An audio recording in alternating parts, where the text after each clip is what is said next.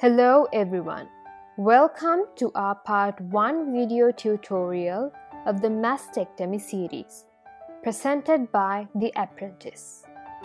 Today, we are focusing on the general anatomy of the female breast.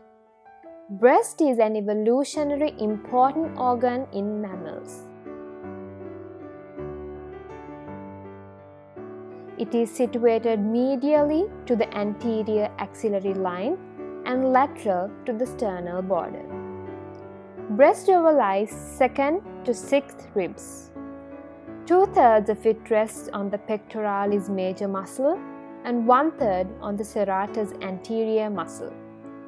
The lower medial edge of the breast overlaps the upper part of the rectus sheath.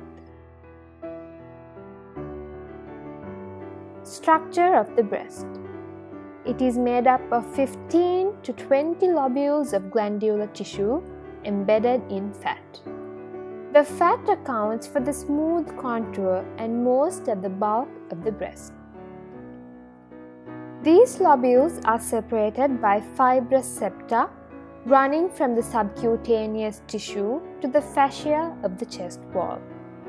These septa are called ligaments of Cooper. Each lobule drains by its lactiferous duct onto the tip of the nipple, which is a projection just below the center of the breast, and this is surrounded by an area of pigmented skin, the areola. Blood supply to the breast are provided by the axillary artery via its laterothoracic and acromion thoracic branches, and the perforating branches of the internal thoracic arteries through the 1st to 4th intercostal spaces. The 1st and the 2nd perforators are the largest of these branches. Blood supply from the intercostal arteries via their lateral perforators are a relatively unimportant source. Venous drainage also follows the same routes. The breast is a modified sweat gland in the superficial fascia of the pectoral region. Sonographically, the breast is divided into 3 layers located between the skin and the pectoralis major on the anterior of the chest wall. These layers are the subcutaneous layer, the mammary or glandular layer, and the retromammary layer, which is a thin layer of fatty tissue with Cooper's ligaments.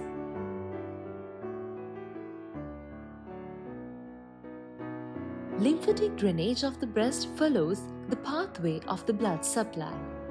Lymph from the lateral part of the breast drains from the tributaries along the axillary vessels to the axillary lymph nodes. This accounts for approximately 75% of the total lymphatic drainage of the breast. Lymph vessels that pierce the intercostal spaces drain the medial part of the breast to the internal thoracic group of nodes. Few lymph vessels follow the posterior intercostal arteries. Some lymphatic vessels communicate with the lymph vessels of the opposite breast and the lymph vessels of the anterior abdominal wall.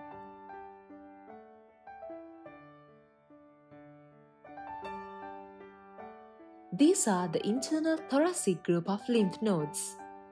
These are the anterior axillary lymph nodes, which lies deep to pect major along the lower border of pect minor.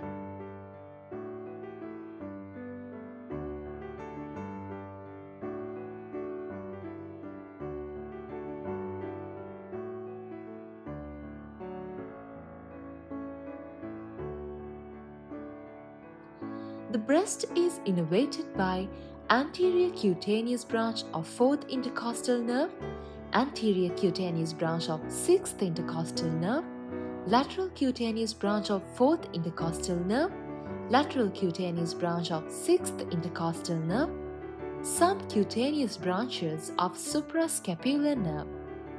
The nipple is supplied by the 4th intercostal nerve.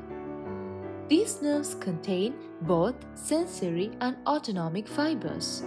Sensory fibers provide tactile input for milk ejection reflex, and the autonomic nerve fibers regulate smooth muscle and blood vessel tone. Hope you enjoyed our video. Don't forget to like and subscribe to our channel. Thank you for watching.